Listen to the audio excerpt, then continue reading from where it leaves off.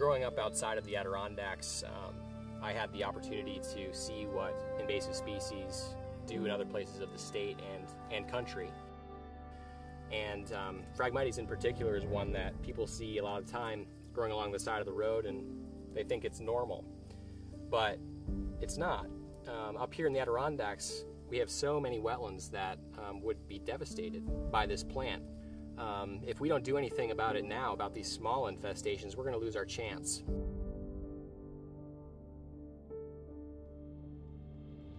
I watched Phragmites spread along my route to school. You know, I didn't think anything of it. It's not until now, going back down to that same area, that I realize the impact that it's having in other places and the opportunity that we have here in the Adirondack Park, because many of our infestations are still so small and manageable, and we have so much more to lose up here if we do nothing, because the amount of wetlands that we have up here is staggering. We have hundreds of thousands of acres of them, and to do nothing about these infestations at this point is just not an option.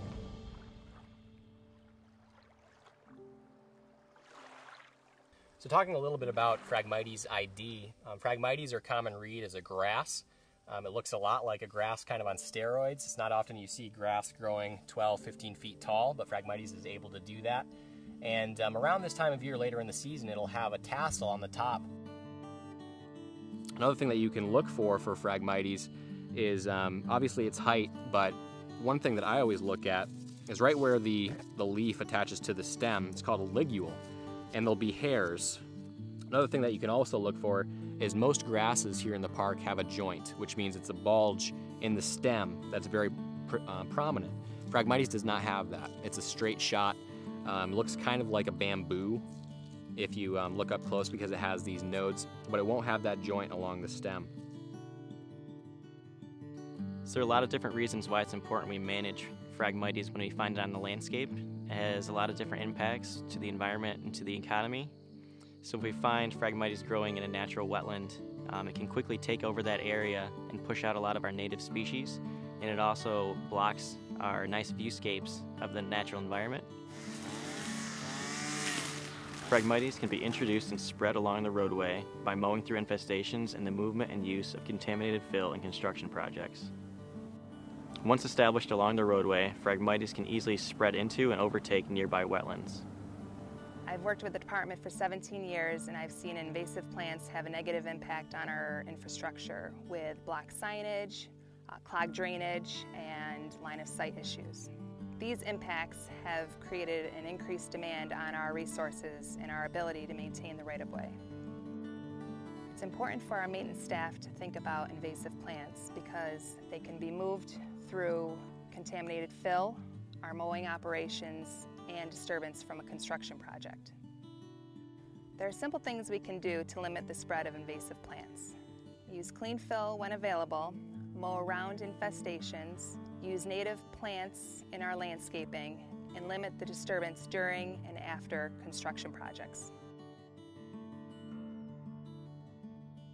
So when we're managing a Phragmites infestation, there are several different treatment methods that we can utilize. If it's a very small infestation, we might use mechanical techniques, that is just digging the plants up or covering them with a plastic mat that smothers them and blocks the sunlight. But if it's a larger infestation, we need to utilize an herbicide, and we use a couple different techniques for this: a cut and drip and a foliar spray, and it's usually a combination of the two techniques to manage one infestation. So we're just going to make our way around the perimeter of the site right now, just clearing away the Phragmites stems from any of the native vegetation, and we do that by doing a clip and drip, which is a very selective herbicide treatment technique. Essentially what you do is just clip each individual Phragmites stem down near the base. If you look at this, the stem is hollow on the inside, and what we're able to do using these stem injection guns is you just fill up each one of those cavities with a select amount of herbicide, and what happens then is only that individual plant is targeted, as opposed to just going in here and doing a complete foliar spray of all the vegetation. You would get off-target impact on these other native species, which we definitely want to try and avoid. And we want to try and protect these so that when the site is cleared of Phragmites, we have that native seed bank and native vegetation that is able to recolonize the once invaded site and really do our job for us as far as restoration. So what you have behind me here is a spray lane, and the reason why we did that was to allow us access into the heart of the infestation. If we didn't create these before going in and trying to do our foliar spray, we'd end up breaking over a lot of stems and we wouldn't be able to treat them effectively. And our goal is to try and treat every single stem that's in this infestation to get the ultimate level of control. When conducting a foliar spray, you're really striving to just get the plants to wet, not to drip. So when Phragmites is growing in a wetland setting like this, the only people that can apply herbicides on these infestations are certified pesticide applicators that are certified in category 3A in New York State. So not anyone can go in and treat these infestations. It really takes a professional. That being said, in some instances, if there's Phragmites growing on your own property and it's in a terrestrial setting or upland setting, you can perform these treatments on your own, although we advise caution and it's always best to reach out to professionals. At least 10% of the landscape is covered by wetlands. So that would be 600,000 acres in a 6 million acre Adirondack park. So one of my interests as a professional has been to help to prevent the spread of invasive plant species, in particular ones that have the most impact on Adirondack wetlands, like the Phragmites that was prevalent on this site. So in 2010 there were extensive stands of the Phragmites, mainly towards the road where we think it started colonizing this site and invading it. And then there were rhizomes, the underground plant stems, extending out several hundred feet into the wetland. So you can see how far those underground stems extended out at the edge of the wetland. And if they were not controlled, the plant would consolidate itself and take over all the intervening space in a matter of years. It's kind of scary, isn't it? Worst case scenario is that literally almost the entire pond is taken over by Phragmites, and you can see good examples of that in the southern part of New York and New York metropolitan area, where hundreds or thousands of acres of wetlands are now nothing but Phragmites. This rush pond does adjoin the Northway, and most likely it was introduced from somewhere from the roadways, a lot of times due to mowing by road crews.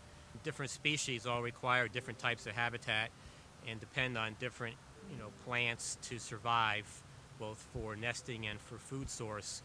So if you have a monoculture with basically just one species like Phragmites, pretty much all of the native animals and plants would essentially no longer have a home. So it's been about a year since we've treated our site, and as you can see, the plants behind me are pretty dead. And the next step in the management process is to go in and mow down all this dead standing plant material. And we're going to do that using a brush cutter, and this will provide two benefits for the site. First, it will aid in the decomposition of the plant material and expedite the process of native plants coming back into the area. And it'll also make it a lot easier for us to treat any small resprouts of Phragmites that might still be present at the site. So now that we've mowed down all of the dead standing plant material and opened up the canopy, you can see we have a few stems of Phragmites left at the site. So what we'll do is follow this up with a foliar spray application of glyphosate-based herbicide to get rid of all of those small plants. For a Phragmites infestation of this size, usually it'll take 3 to 5 years of consecutive treatments in order to get rid of all the invasive plant material at the site. So obviously the goal of invasive plant control isn't to just remove the invasive species, it's also to facilitate native species reestablishing and recolonizing the once invaded site. In this particular instance, we already have that happening even just a year after treatment. Even amongst the dead stems of Phragmites, we have sensitive fern, as well as moss, some young raspberries, and even St. John's wort, and other native species that are going to recolonize the site.